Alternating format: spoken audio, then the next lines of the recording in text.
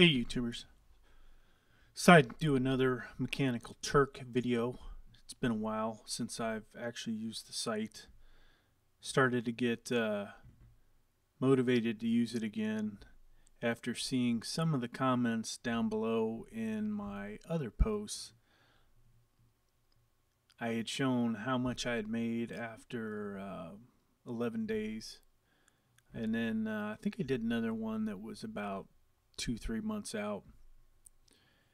Here we are 5 months later, and I'm at a whopping $71.19. As you can tell, can't say I've used it that much lately.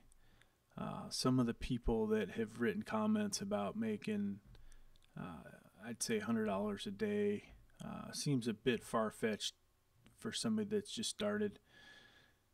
And the first thing is you have to build up your number of hits to get those higher paying ones. Your odds of making $100 in the first few days, making making 1 cent, we'll say, or 2 cents per hit, which are the tasks, is not really realistic.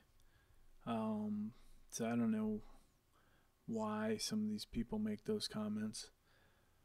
Sadly, after the amount of time, I still have not got to the 1,000 hit level yet. I don't know if this will get any better after 1,000. I'm doubting that it will. I kind of feel like Turk pretty much sucks, especially if you actually have, let's say, a college degree. It's definitely not going to replace your income. It's barely going to give you any extra spending money if you can't spend all day on it. I honestly like to take my extra money that I was making from this and buy the occasional 4K Blu-ray. So you can see I might have been able to buy about 3 of them, maybe 4 if they were on sale. So I think, occasionally I'm going to do this in the future. There are a few of these that I like to do, and I won't really tell you what those are because I don't want somebody, all the masses jumping on them. The ones that give me 15 to 34 cents per hit and it only takes a couple minutes, I can handle that.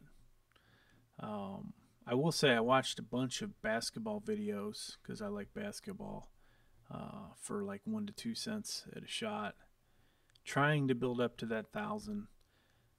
Eventually I will hit 1,000 and I will make another video to let you know if anything has changed.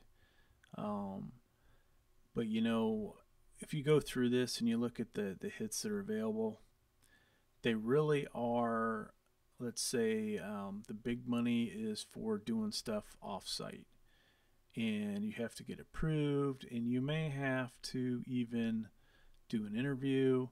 There's a good chance you actually have to speak really good English. So I know there are some folks out there that want to do Mechanical Turk that live in other countries, and having a deep accent might be difficult even if you speak English.